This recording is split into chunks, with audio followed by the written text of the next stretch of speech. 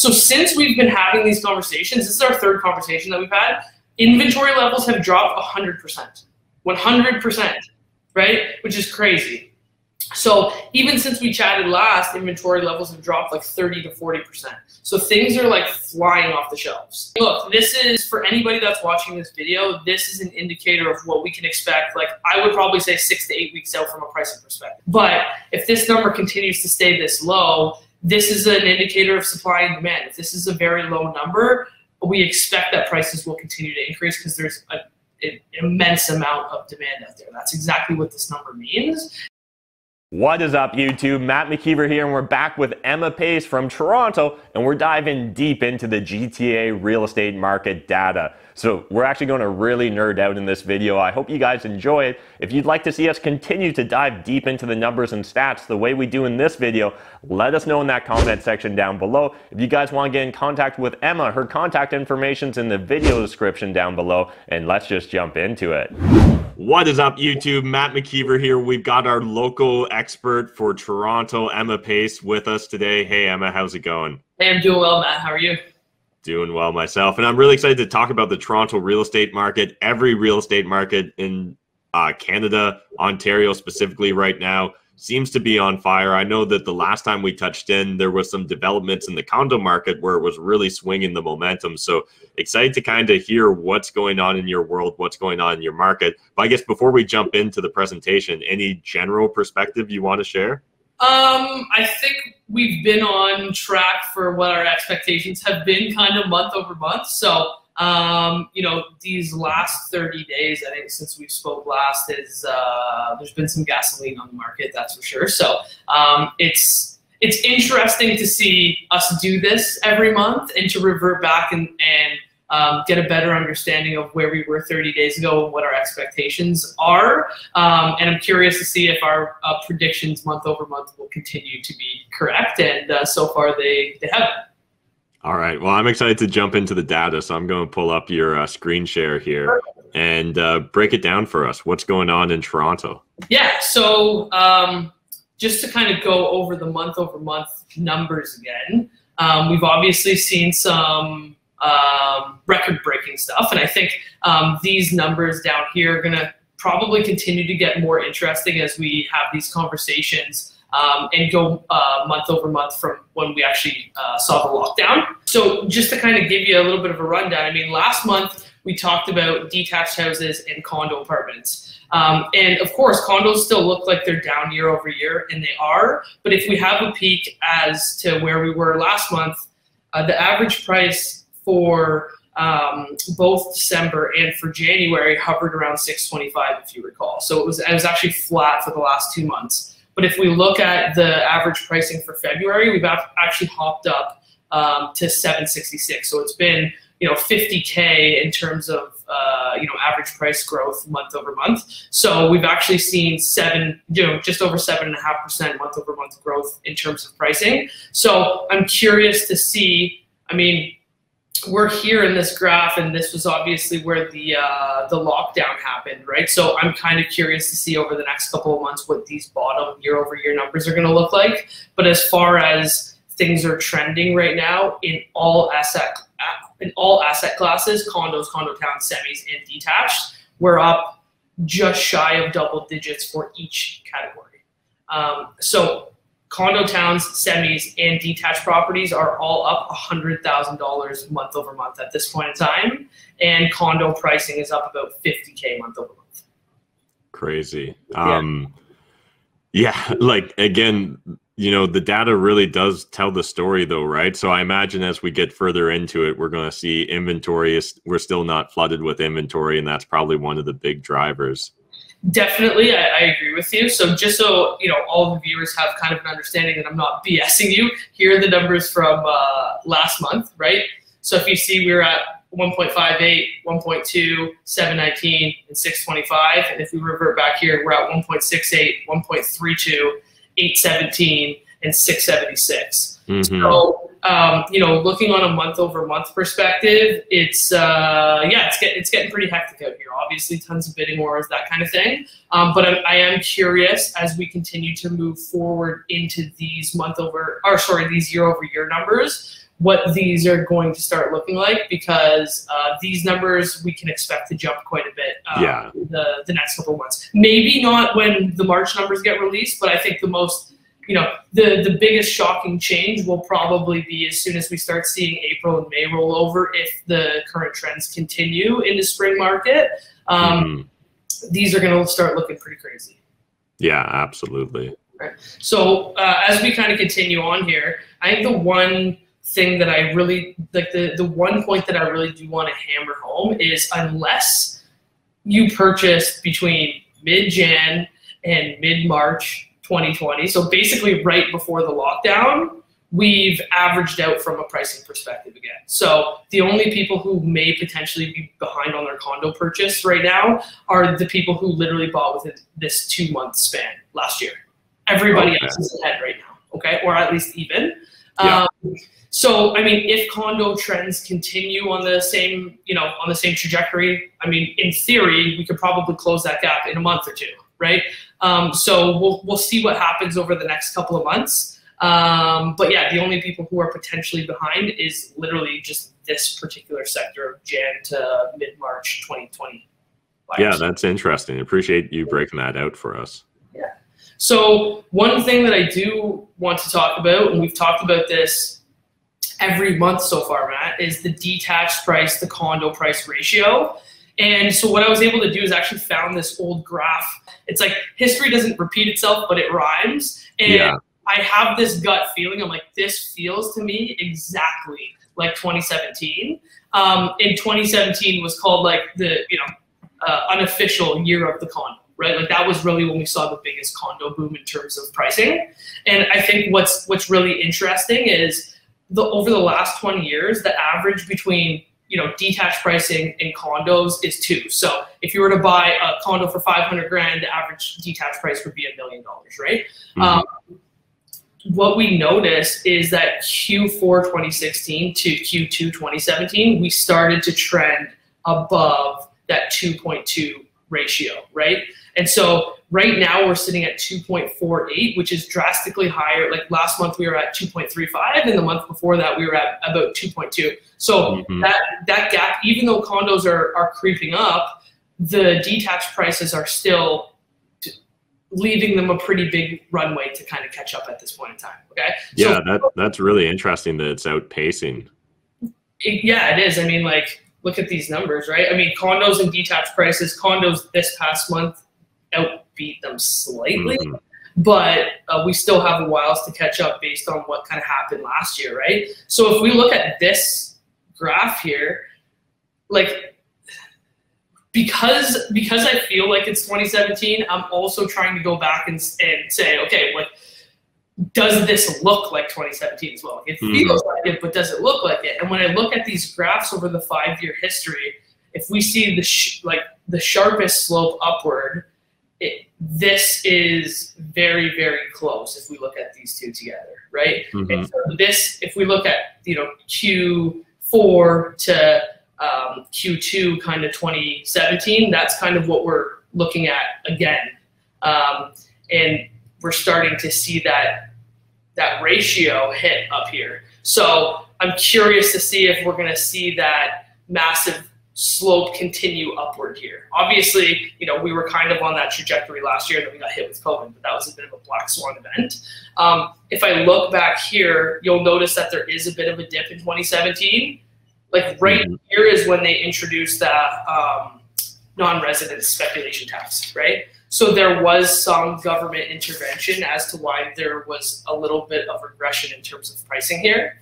And so I don't think if that tax came in, because you'll notice here on this graph, this gap closes very quickly, right? Like this is when they introduced that non-resident speculation tax. So it closes very quickly because we started seeing a lot of houses in the GTA that were single detached properties selling for a ridiculous price because there were lots of vacant homes and stuff like that, Markham, Vaughan, all of those kind of areas. So we saw this gap close very quickly, but that was government intervention. Gotcha. Yeah. Really appreciate you breaking this down, Emma. This is very thorough and very insightful. Yeah, no worries. Honestly, this is like I said, history doesn't repeat itself, but it rhymes. And I think it's really important to understand, it does seem crazy with what's happening right now, but we need to understand why did things happen over the past 5 years. And the only time that we've seen a market slow down is because of, one, government intervention with that tax, or two, this black swan event with COVID, right? So, are we going to get some form of government intervention to kind of slow this down? I'm not sure, right? But next, going to kind of your point, and this is also just very interesting too, of the last 5 years, the only slope that we've actually seen downwards for active listings going into spring market is this year and 2017. Every other year you've started to see active listings increase, but there's so much market activity right now that active listings is drastically decreasing, right? And so that kind of brings us to, before we go there, just one last thing. I think this graph is probably going to look the craziest when over the next couple months, because I wouldn't be surprised if we start seeing triple digits here. These are, just so everybody knows, this is the total number of sales that are occurring. This has nothing to do with like prices. This has not, this refers to actual trades that are happening. So we're up very, very drastically over last year at this time, but the peak of the lockdown, there was nothing happening because no one had any idea. There wasn't very much consumer confidence at that point in time. So if we continue to roll forward over the next couple months with what we've seen, to see triple digits here, I wouldn't be surprised. What about you? Yeah, it seems plausible.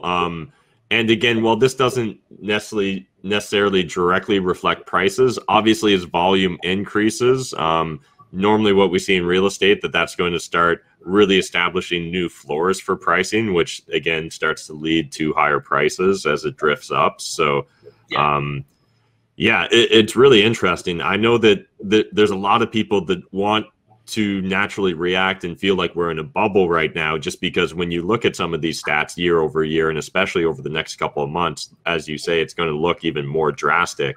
But I think the key is to focus on this data, right? When we're seeing really high volume of transactions at this price point, it's important to understand like some of the same basic principles that people that like trade in stocks or other financial instruments or assets, there's a reason that starts to establish a new floor, right? As we see that volume activity increase. So it's going to be really interesting to see how the next few months shape up. Yeah, I feel like these conversations over the next couple of months are going to be very, very, very interesting because the numbers are going to look even juicier, but we'll kind of see, what happens. So going on to the point of months of inventory, like I think you and I both agree that this is probably the #1 metric that we need to be looking for. This is almost like a leading indicator of what we can expect for at least the next couple of weeks, right? And so I think what's super interesting is like you and I started having these conversations, Matt, in and around kind of like right here, right? Where we were hovering around 2. Yeah.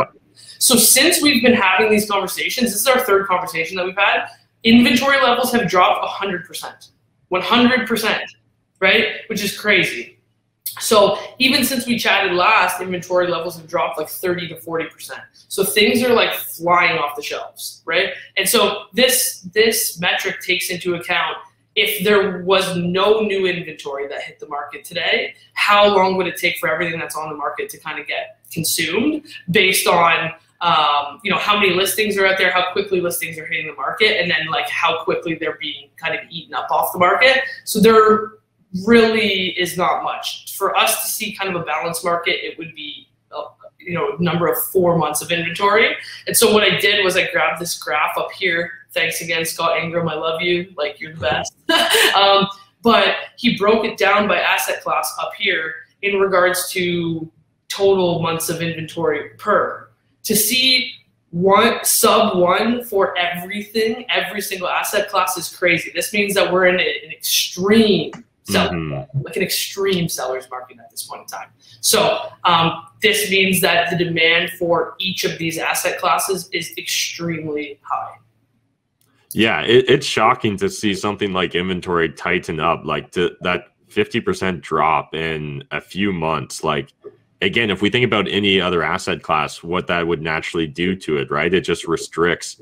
And if demand stays high, it's naturally going to drive prices higher. So it's really interesting to see the context that even just like, you know, since what, like November, right? Like, yeah, I mean, that's such a dramatic shift from like 4 months worth of inventory to less than 1 month. Like that, if there is still people that have been on the sidelines, again, like we usually see them come into the market in the spring. Yeah. It'll be really interesting to see how this shapes up. I'm curious to see how it goes, because I'm like, can this number get any lower? It seems crazy to me. We're getting pretty close. If it gets much lower, what does that do to pricing, right? Like, do people really start to have weird reactions, and do they start to really have weird emotional, you know, behaviors start to occur because of the fact that they're so caught up in the idea that like, I may never be able to buy one, or what if this is the new normal? Because like, the moment you're less than 1 month's inventory consistently for any period of time, like I think weird distortions can happen in the market. So yeah, I agree with you. I mean, look, this is, for anybody that's watching this video, this is an indicator of what we can expect. Like, I would probably say 6 to 8 weeks out from a pricing perspective, right? Because we're going to continue to track this every week.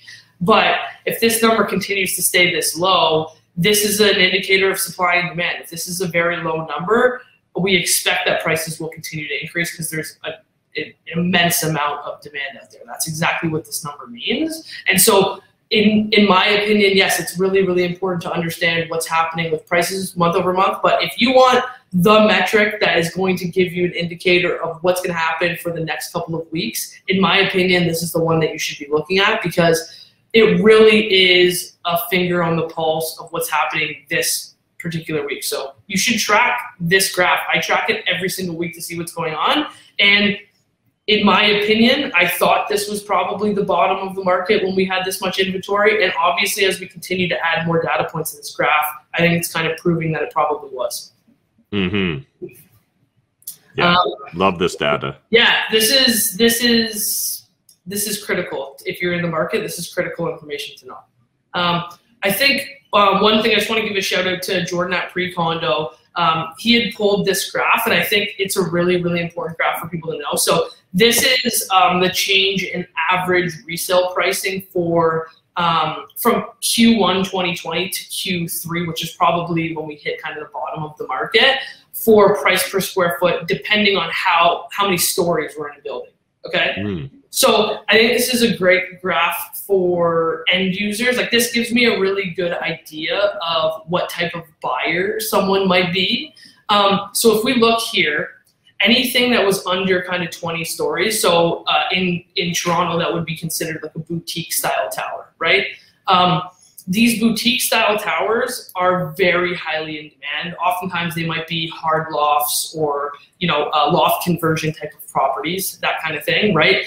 What we typically find in Toronto is if we're in boutique buildings, the rental to owner ratio is significantly less, okay? In these style, like we'll say massive condo towers down in City Place or ICE condos where there's a lot of like Airbnbs and stuff, we'll usually find that the rental to owner ratio is, it might be 60% renters, 50% renters, that kind of thing, right? Like, to see an over 50% spread of owners to renters is not uncommon when we start to get into these high-rise buildings. But down here, when we start to get into more boutique style buildings, they actually were not affected really by the COVID market because they're so highly in demand and there's very few of them out there. The important thing to understand is, like, they command an extreme premium to enter, but they will also command a premium when you go to resell them, right? So these type of properties, people are paying $1,300 to $1,500 a square foot to get in a boutique condo like this because there's not very many of them that exist. But I think this is a really important graph to understand. If you are going to buy in a bigger condo, we can expect a lower price per square foot in a higher rise building. So they might be easier for end users to get in or investors to get in from a entry level price perspective, but there is more volatility of, other people or investors who just want to cash out, right? So I think this is really important. This gives me a very good indicator when I talk to people about this kind of thing, like what type of buyer are you? Are you willing to pay a premium to get into a top quality building? Or are you someone who's like, I just need to get on the property ladder? We might need to focus more on this because the entry level price per square foot will be lower. Yeah, like this makes a lot of sense when you say it, but I'd never really thought about it before. So yeah, I think this is particularly useful for anyone like me that's maybe new to the idea. So yeah, really appreciate you bringing this up. One thing, you know, for anybody who's watching this video that's contemplating purchasing a condo, look, when you see this graph, everyone's like, oh, well, I might as well just go with a boutique building, right? That said, like I said before, you're going to be paying $1,300 to $1,500 a square foot to get into these buildings. One thing that you do need to keep in mind is you're only splitting the repair costs on these towers from a maintenance fees perspective with 50 to 200 people. Here, you might be splitting it with 2,000 people and it's one roof, right? So understand the key element here. Yeah, you're going to pay a premium, but you need to do your due diligence on management and how the reserve fund is being allocated, because you could get into hot water from a carrying cost perspective if a massive repair does come up in these type of towers, because you don't have as many people to split those costs with. Yeah, great point. Cool. Okay, so I know we want to talk about deals. Yeah. Okay, so one thing that I wanted to go over just to kind of highlight what's actually been happening. The good thing with condos is it's very easy to find comparables. Because normally the people who are stacked on top of each other or potentially side by side are like a mirror image, right? Yeah. So this particular condo, these are side by side units, just flipped layouts basically, okay? Okay. This particular one is unit 711. This sold January 12th, 2021 for $655, okay? This guy is unit 710. It's next door neighbor that sold February 24th, so literally a month and a half after, for $710. Okay, so I think these guys are about 737 square feet. We're still able to get slightly less than $1,000 a square foot in certain neighborhoods downtown. But in January, this guy bought for like high 800s a square foot, and now we're paying high 900s a square foot. So it's important to understand, like, this is happening month over month. You can't reject what's happening in the market. If you want to enter the market, you need to embrace it. It sucks. If you've been looking since last year and you have these expectations that, like, the market hasn't rebounded as a result of the, influence of COVID, it has. And this is exactly why I wanted to show side-by-side neighboring properties. We're talking a month and a half for, $60,000 in gains. Awesome. Yeah, really appreciate you breaking this down. Yeah. So I wanted to do a quick, so I took this exact deal. I want to preface this by saying, like, the numbers that I'm about to break down for you, and by no means do I think this is a good deal, okay? I don't think it's a good deal. I just wanted to preface and kind of show all of your viewers what a difference interest rates can make on the overall return, because we've obviously seen rental prices come down in the condo market pretty drastically, okay? So for anybody that's out there, this isn't a good deal. This is just for example purposes. We could find you much better deals than this, but just so you understand, if I was to pick any deal off a shelf, this is what kind of the numbers look like, okay? So using this guy here, in 2020, if you paid this $655 and you put 20% down, you'd have $131,000 for your down payment. Okay. If we say that the interest rates they were probably around 3% if we were having this conversation to borrow last year for rental properties. Okay. So your mortgage at that time would have been around $2,480. Okay. And then the maintenance fees for this particular condo are $533, and the taxes would be $200 a month. Fast forward to this year, okay? Let's say the purchase price and the down payment are all the same, and your fees and your taxes aren't going to change. They're going to stay the exact same year over year for the most part. Maybe they change slightly, but for the purposes of this example, we'll say that they stay the same. The only variable that has changed is the interest rates, which I'm assuming is a big factor as to kind of what's happening in the market today as well. Yeah. Okay? So if we look at this, the rents last year for this particular property were $2,500. Okay, this year they've gone down to $2,100. So everyone is like, oh my God, this is ridiculous. You know, rental rates have dropped pretty drastically, and they have. But if we want to look at the net benefit of an investor holding this property with the with the rate change, it's important to kind of look at this for face value, because things actually haven't changed that much because rates have played in favor of investors. Counteracted, yeah, interesting. So, cash flow is like, first of all, if you're buying a condo downtown for a rental, whether it was last year or this year, like, don't be buying for cash flow. That's not the investors that we're typically working with. And again, we could beat this by a mile, but understand, look, last year, this particular condo with these numbers would have resulted in $700 a month out of pocket.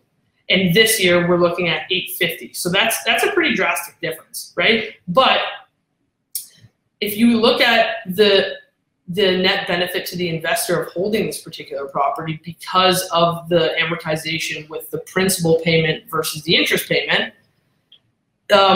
the net benefit, even though this is significantly higher from a cash outflow perspective on a monthly basis, you're getting a significant amount more principal paid down when the tenant is paying your mortgage off each month as a result of the interest rate being low. Okay, so it's important to understand that the actual net benefit of holding this particular property, right, even though you're paying $800 or $700 a month out of pocket, with the principal pay down that you're receiving and the principal recapture of your mortgage, an investor is making $520 net benefit each month, or $509.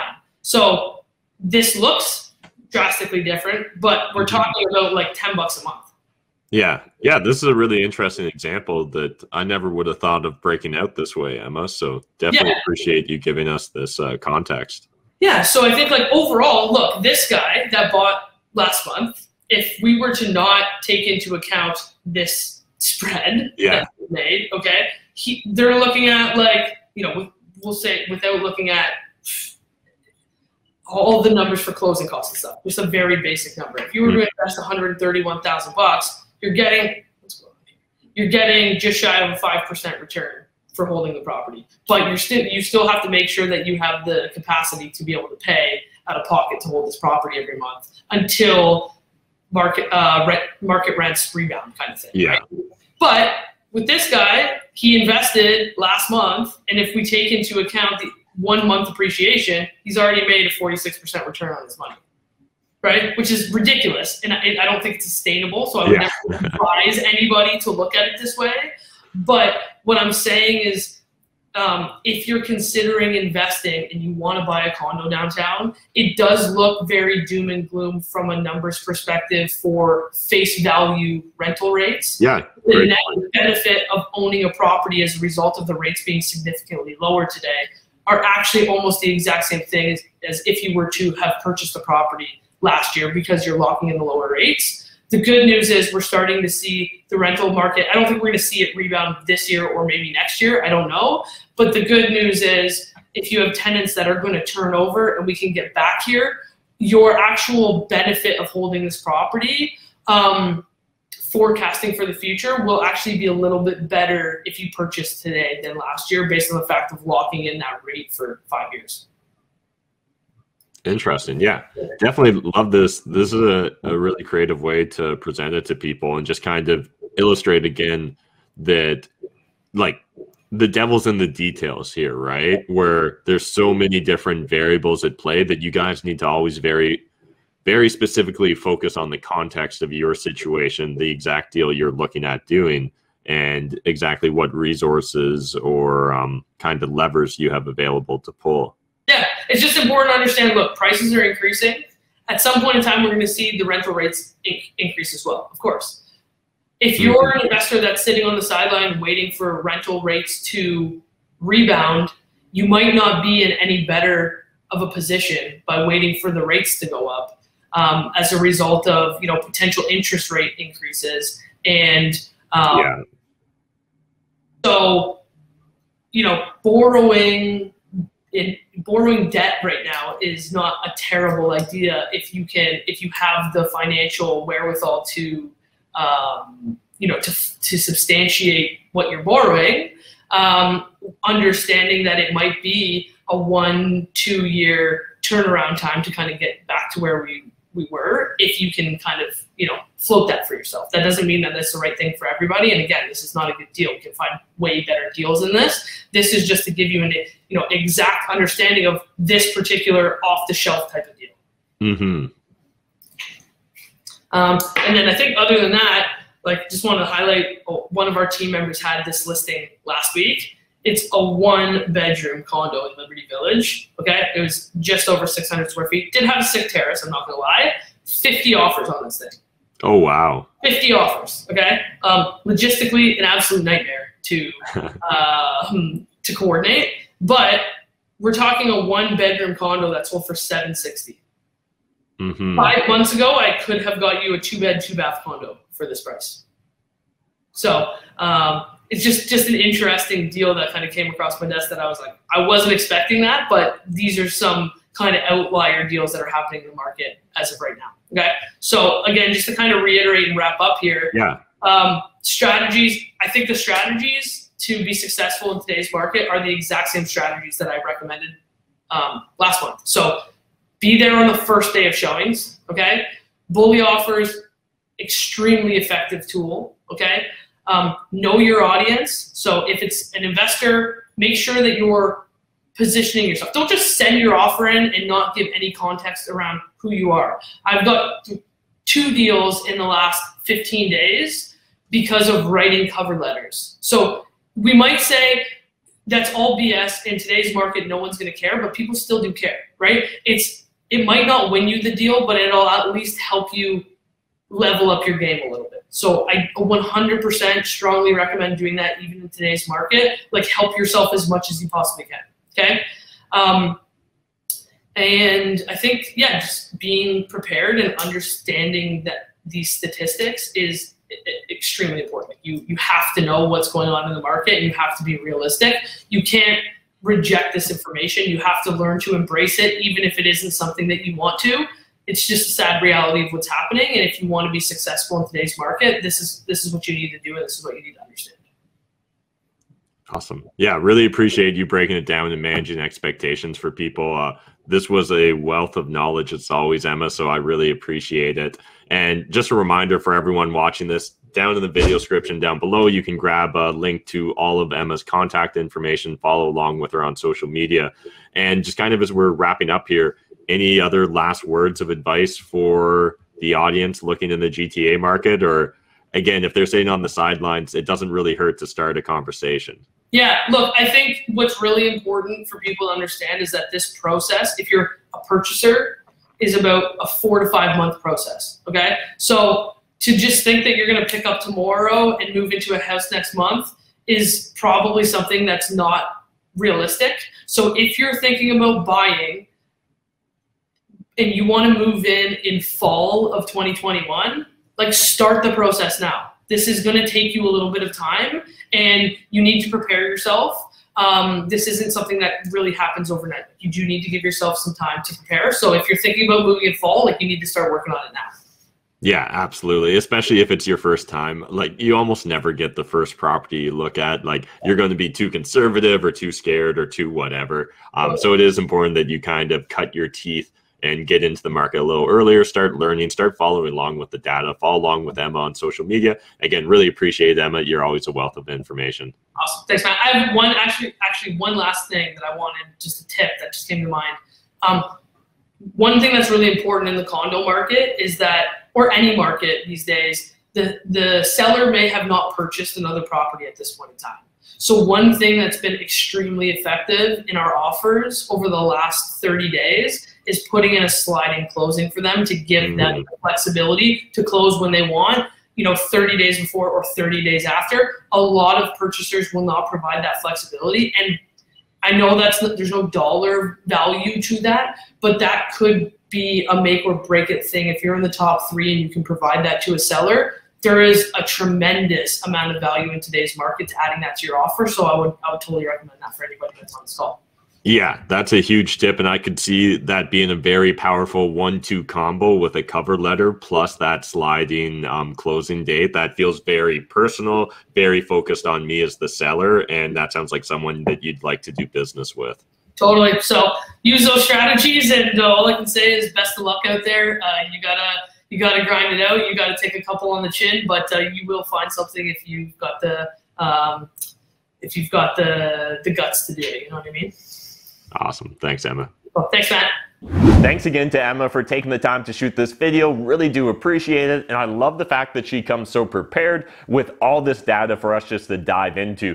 Let us know, were there any standout moments in this video or any standout stats that you'd like to make sure that we cover in every future video, or maybe we should discuss further? Let us know in that comment section. Reminder, all of Emma's contact information is in that video description down below. Really encourage you guys to reach out to her, as well as all our other realtor sponsors, for whatever local real estate market you're looking to invest in. And we'll see you guys in the next video.